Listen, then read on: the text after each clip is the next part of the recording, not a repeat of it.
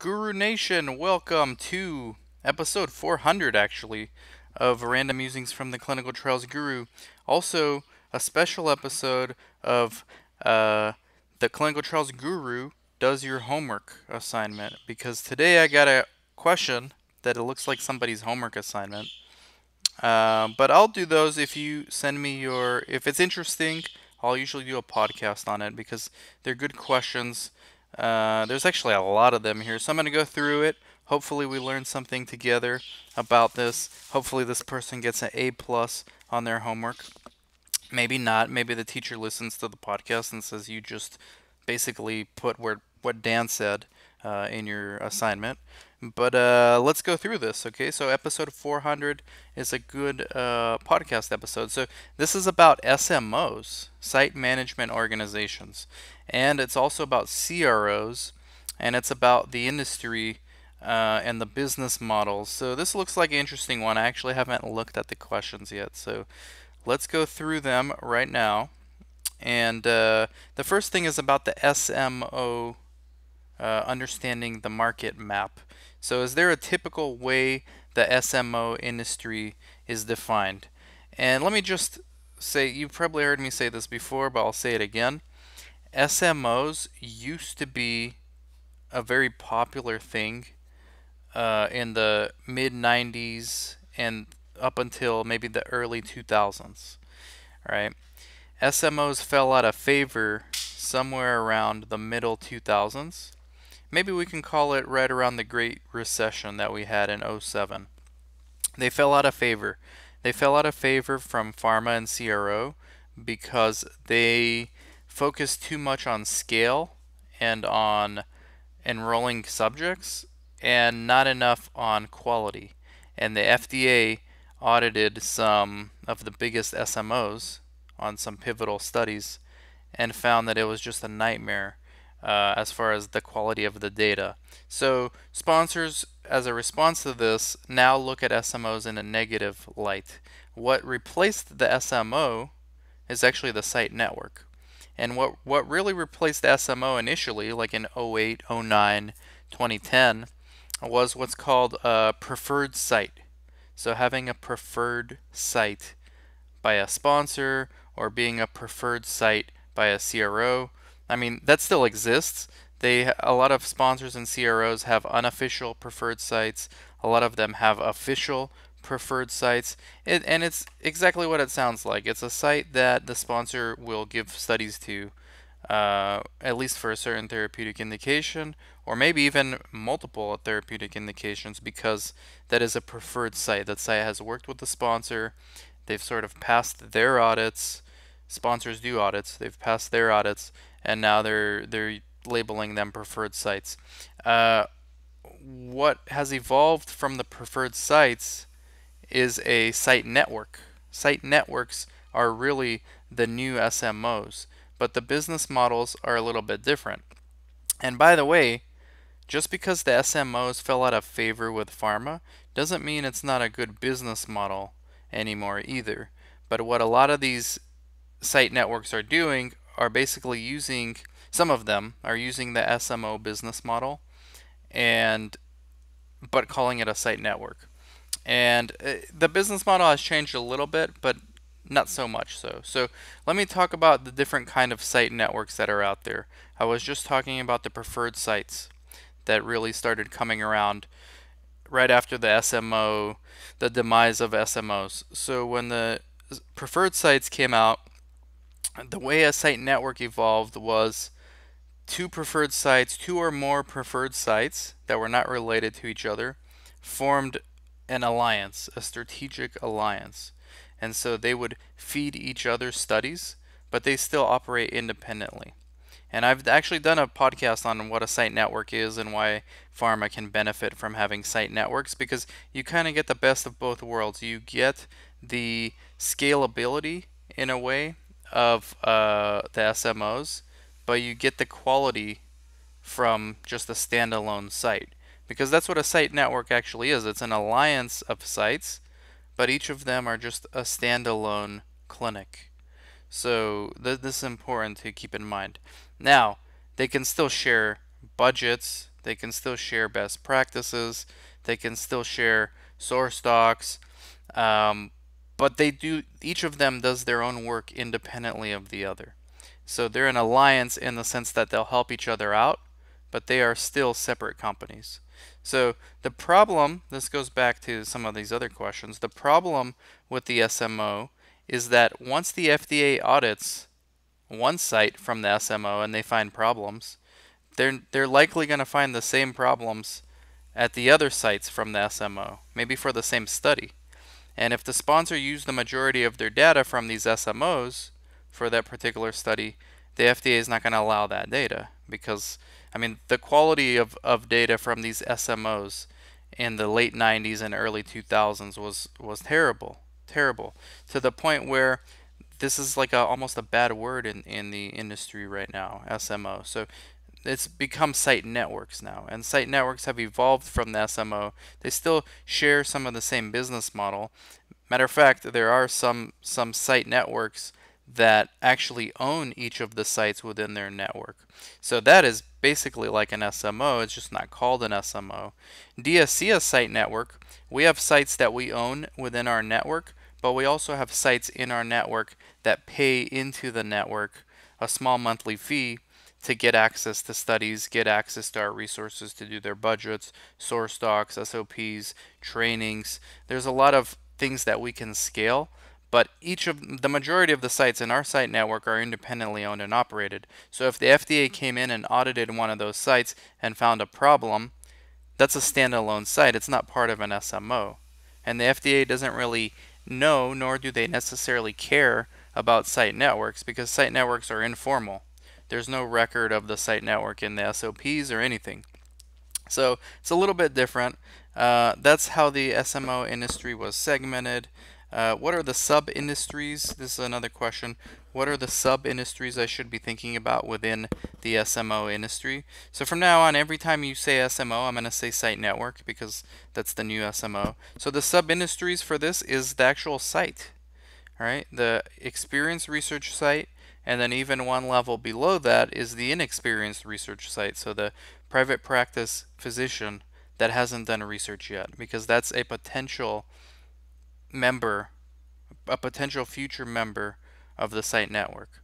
So growth, how big is the current market for site networks today? So the current market for site networks, this is a relatively new thing, and there is a demand from pharma because pharma wants, when a sponsor has a feasibility survey for a new study, they need fast responses so that they can quickly select which sites would be appropriate.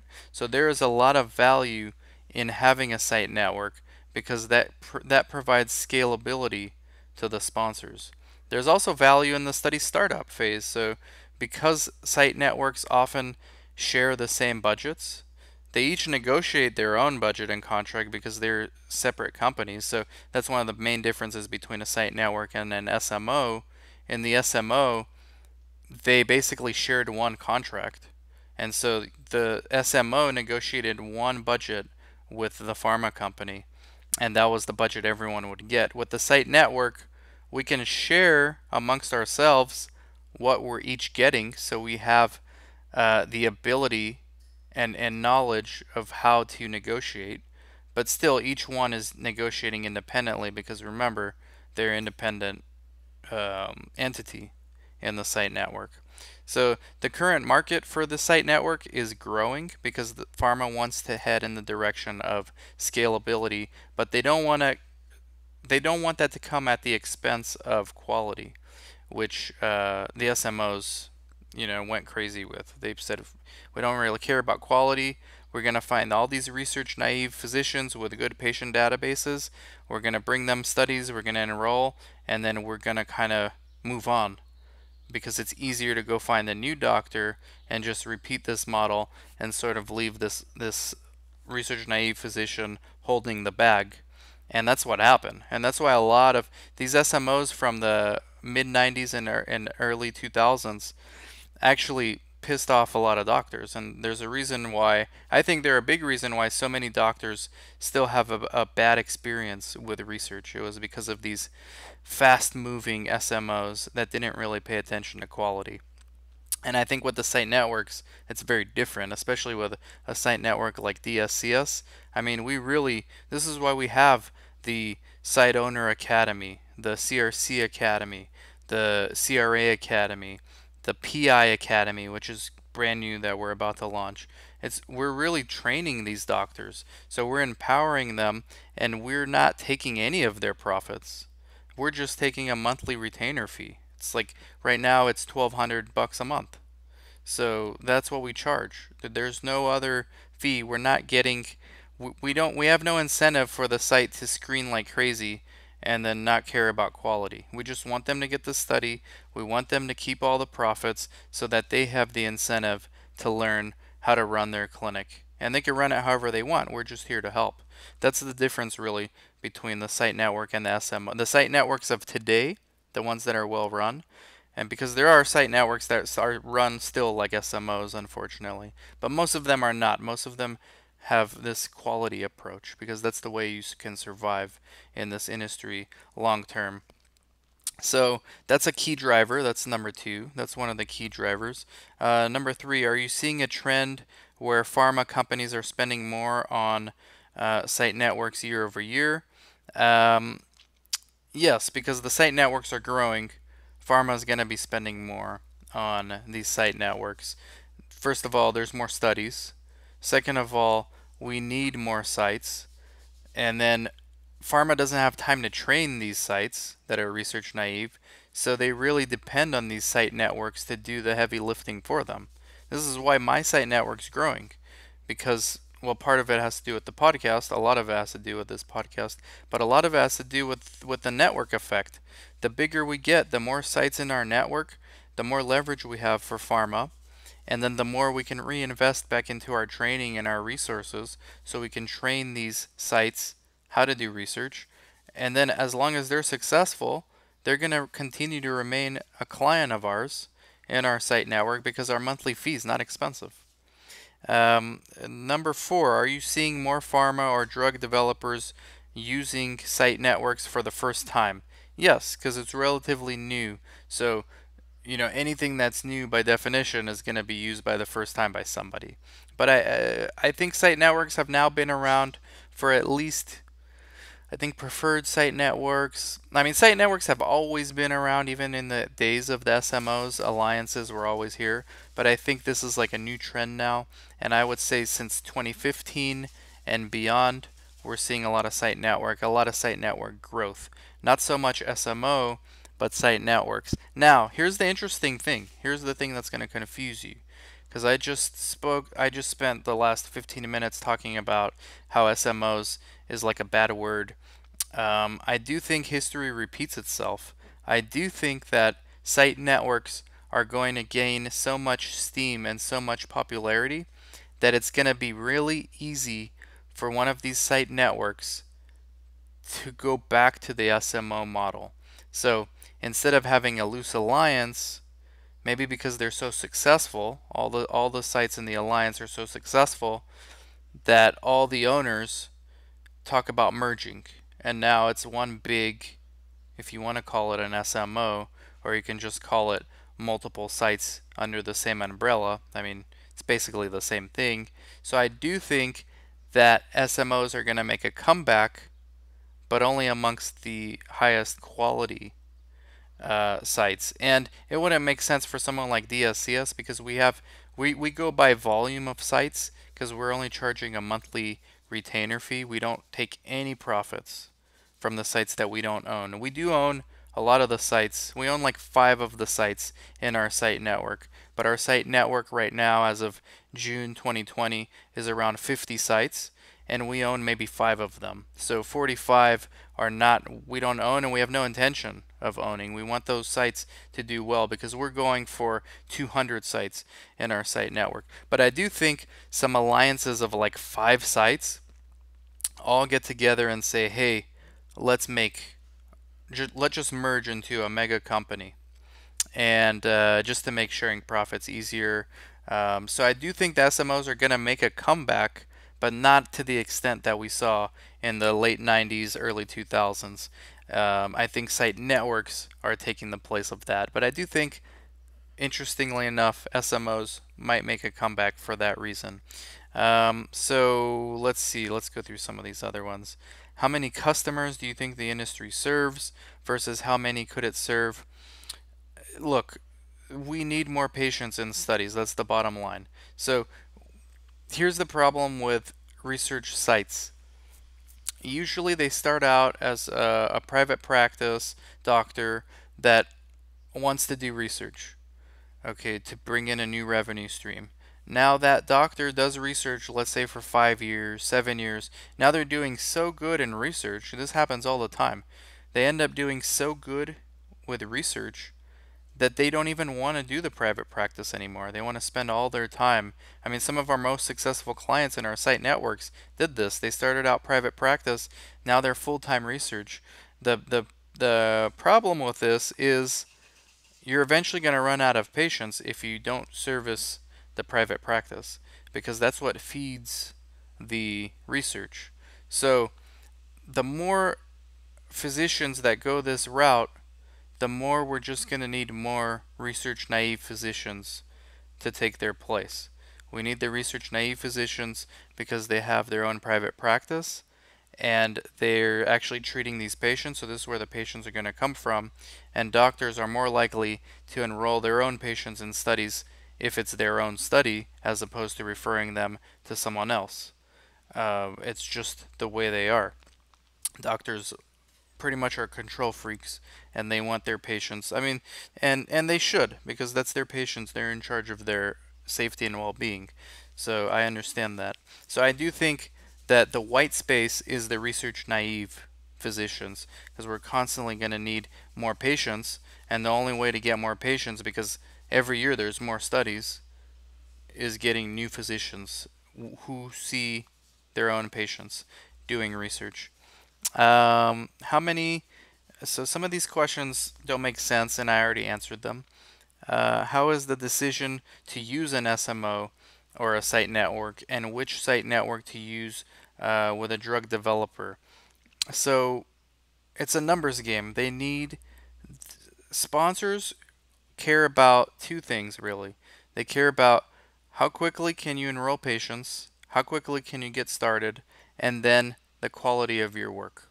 As long as your quality is no worse than mediocre, you're going to keep getting repeat business as long as you're enrolling patients and you can quickly start up. Now, if the quality of your data is horrible, they're not going to use you again. But as long as it's mediocre, it doesn't have to be great quality. Just average. But if you're enrolling patients, you're going to keep coming back. So that's the decision that the sponsors use. Also, like I said, scalability, having the ability to get 50, for example, a sponsor that works with our site network, if you want 50 feasibility surveys within a week for a study, you're going to get that. And getting 50 feasibility surveys one-on-one without a site network is going to be a slower process. Is there increased use of site networks by pharma companies? Yes, and what's driving that is what I just said, the need for more patients in studies. And what percentage of sites are in a site network? See, I think this is where the opportunity is. I think most sites, maybe 95%, are not part of a site network or an SMO. They're just standalone. And I do think there is an opportunity here.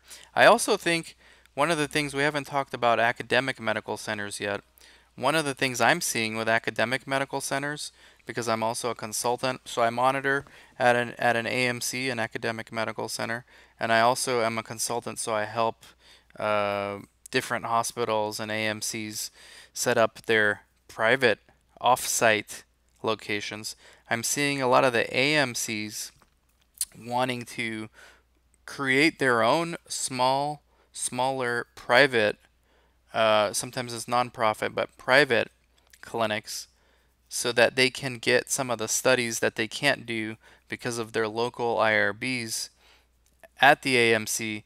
They can do them in a private way with central IRBs. So I'm even seeing like this is sort of an alliance or a site network for AMCs. So that's an interesting thing, but I do think that this is an opportunity here for 95% of the sites out there. So what does the business relationship look like between a pharma company and a site network? Very simple. Pharma company creates the protocol. The investigators are hired to enroll patients and collect the data and pass an FDA audit if need be, or at least the sponsor audit. So that's the business relationship. The sites get paid not in grants. A lot of people who are new to research think that sites get paid in grants because that's what universities do. Sites get paid based on enrolling patients. So if you have a study and you're a site and you don't enroll patients, you're not earning revenue. So the sponsors pay based on enrollment, almost in real time. I mean, they're like 1 to 3 months behind, but they pay based on enrollment. And what are the SMO or what are the site network major costs to provide their service? It's overhead, okay? It's regulatory, it's training the staff, which is kind of time consuming, retaining the staff, finding new staff. It's really just salaries for the researchers, the PIs, the coordinators, the sub-Is, all that kind of stuff. It's mostly overhead and employee costs. Typical industry margins for a research site are usually 50% and up. Okay, usually the smaller the site, the higher the profit margin. So let's just say theoretically the smallest site can just be one person, and that's a principal investigator who also serves as the coordinator. That person's going to be running a roughly 100% profit margins, assuming that the physician's private practice is paying the rent and all the bills. Now, most of the time, you're going to be anywhere between 50 and 90 based on the overhead that you have. So the bigger the site gets, usually the closer to 50, sometimes even 40, 30 if it's not well managed, are the margins, profit margins, but that is the net profit, right? The gross profit margins after all expenses, so like the EBITDA. And these things are important when you're looking to acquire or sell a site. So now a little bit about the CRO, because the CRO is completely different from an SMO. A CRO has nothing to do with enrolling patients. A CRO has to do with selecting the sites and then monitoring the data, monitoring the activity of the data and solving problems. So they're like the middleman between the sponsor and the site. And again, there should not be confused with an SMO, because an SMO basically is just a bunch of sites, or a site network. It's just a bunch of sites. In that case, that's an alliance of sites. An easy way to tell the difference between a CRO and a site network or an SMO or a site is for every study, there's usually only one CRO. Sometimes there's no CRO. The sponsor could monitor their own study and serve the role of a CRO. So there's usually only one CRO in a study, but there may be multiple, like dozens, sometimes even hundreds of sites for that same study. So the CRO is in charge of the monitoring plan, making sure that the data is being collected and reported as per GCP and FDA standards. This is where the whole monitoring thing comes in. Sometimes the CROs even help the sponsor create the protocol. Sometimes they help them report the results to the FDA. Sites don't do any of that. Sites see the patients, they watch out for the safety of the patients, and they collect the data. The CRO kind of takes it from there and helps the sponsor out. The market for CROs is big. Interestingly enough, I think sponsors are trying to find ways to be more involved. So this is something good to put in your paper for your homework assignment. In 2016, GCP had its revisions. So just Google GCP 2016 revisions. The FDA said sponsors are solely responsible for the conduct of their study. even if they're using a CRO. So now what you're seeing is sponsors reviewing every single monitoring report, sponsors reviewing the CV of every single CRA, even if they're employees of the CRO. So the sponsors are saying to themselves, well, if we're doing all this anyways, why are we using this CRO? So now the CROs are trying to reinvent themselves. This is why they're pushing for virtual trials. This is why they're trying all these other things to get like preferred sites and get these site networks, because they're trying to find their core competency. Their core competency has been basically running the entire study for the sponsor. Well, now the FDA said you can still use a CRO, but you have to run the study more or less. You have to be involved and know what's going on. So the CROs are reinventing themselves. The big ones, IQVIA, PPD, Cineos, those are the big ones. I don't think they're going away anytime soon, but their roles are going to change over the next few decades. In different ways. I think virtual trials and technology is going to have a lot to do with it. I do think CROs are becoming more technology companies, which they should be. And so, how big is the current market for CROs? I'm going to let you Google that because I don't have the numbers in front of me, but it's huge. Are you seeing more pharma or drug developers using CROs for the first time? No. CROs have been around since the 1970s. I want to say Dennis Geelings from Quintiles created the first CRO ever. And when he was a researcher at University of North Carolina, Chapel Hill. And since then, basically, I mean, he came up with the idea of, hey, let me create this thing called a CRO that helps sponsors manage their studies better. So the 80s and 90s and 2000s and 2010s and even 2020 is big for CROs. So I doubt any sponsors are using a CRO for the first time unless it's their first study. So the market growth is still there, but again, it's going to shift because technology is going to be a disruptor. And if this virtual trials things takes off, we have to see which CRO has those capabilities. They're all trying to do it. They're all trying to get to be the main player in virtual trials, which remains to be seen. That's another podcast in and of itself. So that's it. I mean, there's more questions, but I think we answered most of it. And hopefully this helps not only you get a A+ on your paper, and let me know what grade you got, but somebody else out there probably also is going to benefit from this video, because sometimes these things are confusing. Even for me working in the industry, it's confusing. So, and this is a dynamic situation that's changing every year. So keep in touch. Thank you for listening to episode 400, and talk to you soon. Bye-bye.